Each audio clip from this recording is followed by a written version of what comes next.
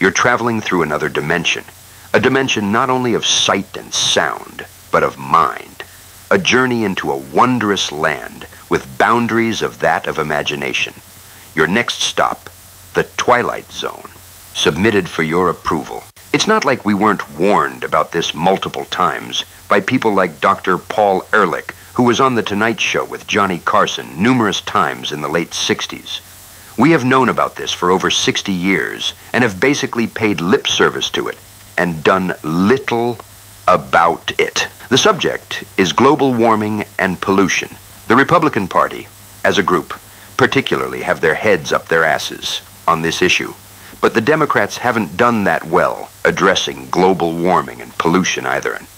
And now we are paying huge prices with major property damage and a major loss of lives because of hurricanes like Helene that are so much bigger and stronger than hurricanes were decades ago, when ocean temperatures weren't this elevated. The lack of doing enough about global warming and pollution also hits people where they live in the pocketbook, because home insurance companies have to pay so many claims that in many parts of the country either home insurance rates have been elevated to unprecedented levels, or the insurance companies are totally pulling out of some of the higher risk areas, such as California, because of forest fires, and all along the Atlantic and Gulf coasts because of hurricanes.